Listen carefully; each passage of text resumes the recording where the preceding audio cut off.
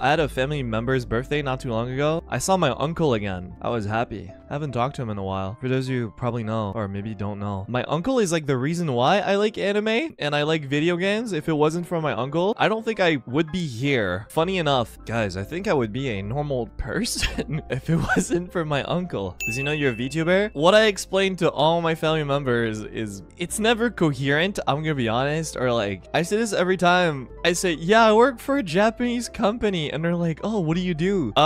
Tech stuff? Oh, okay, cool. What kind of tech stuff? Well, one time I was in the studio and then yeah. Sometimes I just say I'm a video editor. It's for the better. Not exactly lying. I mean, yeah, I'm not lying. I don't want anyone to know what I do. There's multiple reasons why. One of them is ignorance is a bliss. But the other one is I don't want that to influence anything in my private life. I think is like the major reason why. I want things to stay the same and not change. Just because, you know, of my job, I don't want that to change anything around me in my personal life.